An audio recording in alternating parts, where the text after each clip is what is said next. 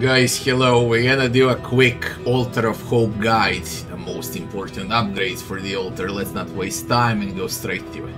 Once you pick up the chapter that you want, you're gonna pick your heroes and then comes the Altar of Hope, so let's do it in order. On a crossroads, we're gonna pick a character. Now what's very important, at the start you won't have subclasses available, now you need to unlock them in the Altar of Hope, okay?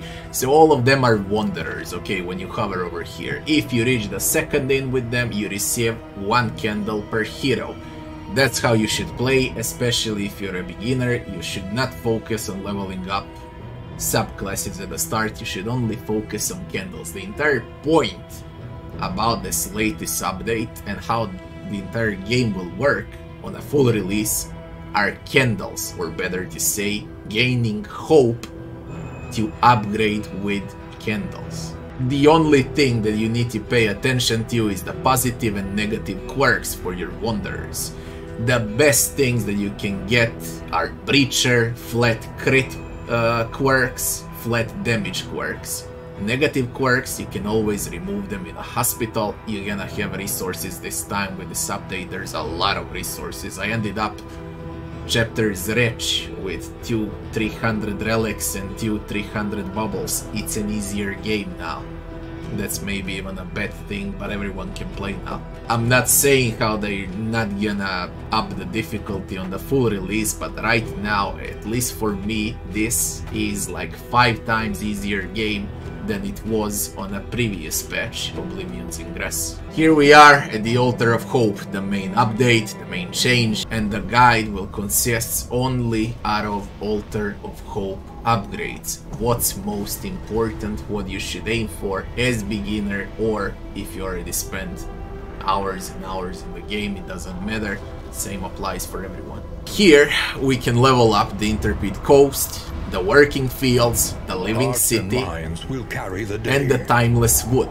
Recollection are all the items that you unlocked on your previous runs, including currency, combat items, in items, trinkets, explanation for everything so you can actually check what does what. So the recollection is not important, it's there for info. We're gonna start with the Interpret Coast, and the number 1 and the most important upgrade in the entire game is Journey. All candles that you earn in the first few runs, and you need 96 candles, they all gonna go into Journey until you max it out. Reason, very simple. You gain more loot, you gain more inventory slots. Okay, it's extremely annoying with inventory. You need inventory slots, or you're gonna stop on every minute organizing your inventory. This is by far upgrade number 1 that you should max out. Now, as far as resourcefulness goes, the only thing that you need for the start is to put 5 candles into wealth. Okay, so you receive 24 relics and 20 bubbles on the start of every run. It's gonna make life a bit easier at the start. The rest of the upgrades you should upgrade later on. Not now, definitely not now. Only this, relics and bubbles. So this is how it should look like after like 10 hours of playtime. Maxed out Journey, 5 candles into wealth, into resourcefulness, better to say. Renown is cosmetics, how your stagecoach is gonna look like once you upgrade everything that exists in the game. That's when you're gonna go with Renown, because it's completely not important. Just forget about it, play the game without it. Once you don't know what to do with your life, then you're gonna spend candles into Renown. Yes, companionship is coming soon. Companionship is probably going to be the most important upgrade after the Journey, because I guess companionship will up relations and how everything works in relations, and we know that the most important thing during combat in Darkest Dungeon 2 are relations, okay? How good your heroes tolerate each other. That depends out of everything. They can stress heal, they can heal HP, they can attack when you attack, they can defend when you defend, they can give buffs and debuffs. Absolutely insane. So companionship, probably when it comes out, you're gonna max it out after the Journey. The Infernal Flame is also here for the night runs, and you're gonna need to put 25 candles into the infernal flame for the night runs. This is the last upgrade, okay? You need to learn how to play the game and then you can go for the night runs. And after all, there's not enough quirks for night runs and so on. I would wait for the full game release for the infernal flame to even consider upgrading it, of course. So, from the Interpret Coast, Journey, max it out, Resourcefulness, 5 candles, off we go to the next one. The working fields and how you should play in the working fields. Basically, you want to go 1 point into everything, okay? On every next run. If you know what you're doing, you're gonna max it out as soon as possible, okay? Of course, after the journey, you want to max out everything here. Why? Very simple. You need trinkets on a map, you need combat items, you need in items, and you need stagecoach items that your runs will go smoother and easier, alright? But the proper way, for beginners especially, is to put 1 point into everything, okay? You unlock one by one. Now we got 1 trinket, then we got 1 combat item, and that's how you spend only 4 candles. So you can put the rest of the candles in journey, okay? So 1 of each. Only 1 of each. Every like this. twinkling recollection is another implement at our disposal. Off we go. 4 candles on. The Living City is where you unlock your characters. I would recommend you start with Highwayman, Man-at-Arms, Grave Robber, and Plague Doctor. They're perfectly fine to roll you for the next 10 hours.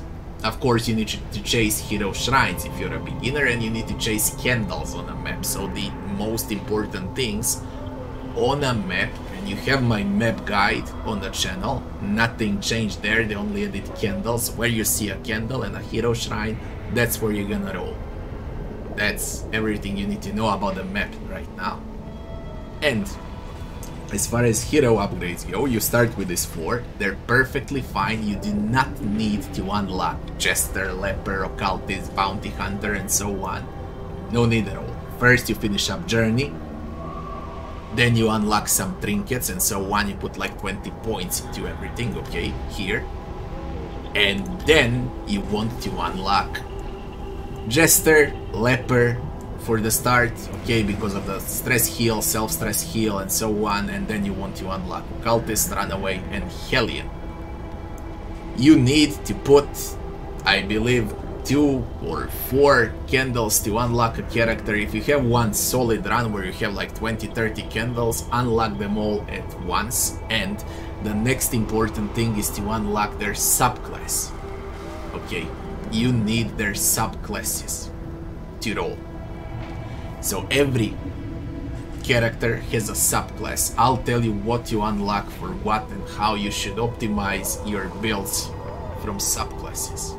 For the Highwayman, Rogue, Sharpshot, and Yellow Hand are all great. You have my guides for every subclass in the game, since now we need to unlock, they don't roll randomly, okay? And my advice, you do it once you have a lot of candles gathered from the Wanderers, because I guess a rogue doesn't give you a candle when you reach the end. Alright, so be careful about every subclass, make sure that you have enough candles, and make sure that you have upgraded the Interpret Coast, the working fields, and then you can start unlocking subclasses. You need 1 subclass per character for the start, like for example you unlock Bad Eye, you unlock Sergeant, you unlock Rogue, you unlock Surgeon, okay? And then you can consider unlocking better subclasses, or in other words, the best subclass would be Alchemist for the Plague Doctor,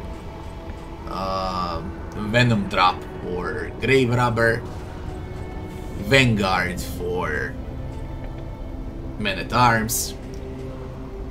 All equally good on all 3 subclasses are equally good on a Highwayman. Ravager is great on a Hellion if you want to tank with Hellion. Already gave builds, full builds on a channel. Carcass is absolutely crazy as a tank Hellion. Runaway, the best one to grab would be Orphan by far, okay, but that's a long way off, 34 candles. There's a lot of farming here.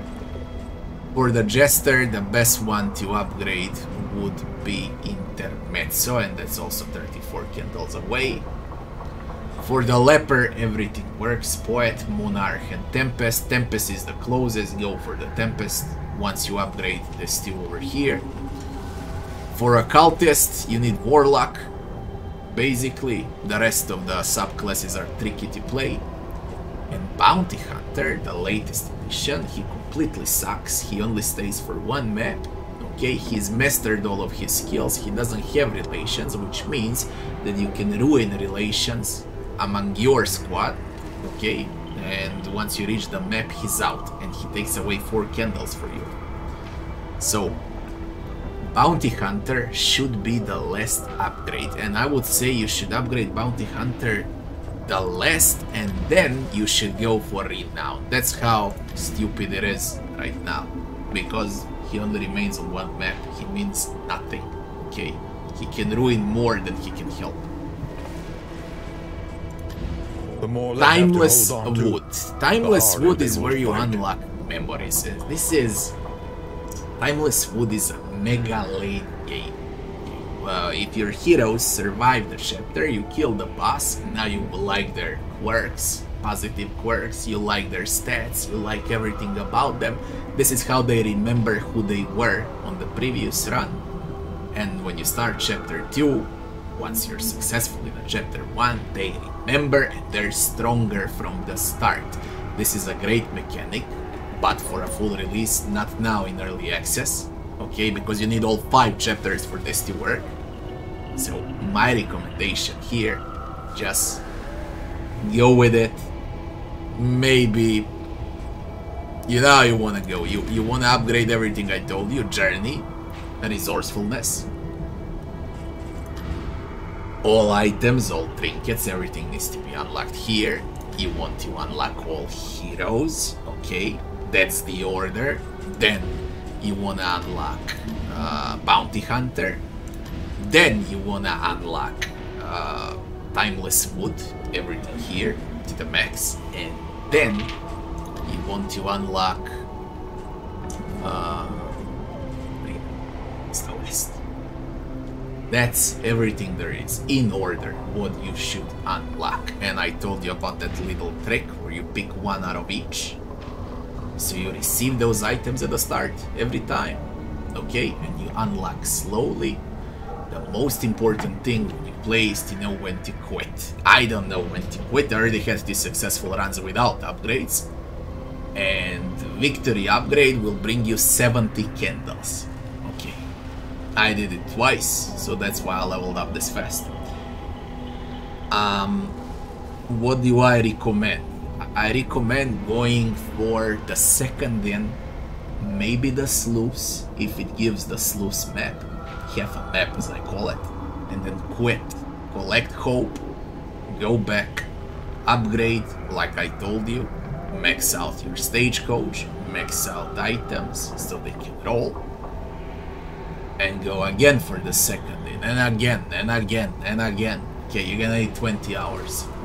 You're gonna need 10 hours to upgrade all that's important for the start if you know how to win.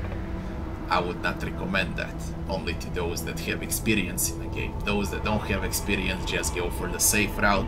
You can grab like 15 to 20, 25 candles in an hour or 2, while you can grab 70 candles in 3 or 4 hours if you're victorious. So count it. I told you how things stand. That will be all for Darkest Dungeon 2 Altar of Hope guide. As I make progress, I'll make sure to make an ultimate guide now. Of course, with all classes, all subclasses, everything is already on the channel, okay? But I'll make one compilation out of everything, including the map, hero compositions, all builds, all subclasses, everything in the Altar of Hope. You got boss fights on the channel. You got all maps on the channel, all mini bosses, all encounters, what they do, what you should do, in what order you should play and so on. Now it's an easier game, okay, than it used to be. I pray to God they're gonna make it harder, but that's life. I hope you'll have fun with Darkest Dungeon 2. It's slowly becoming a very, very good game.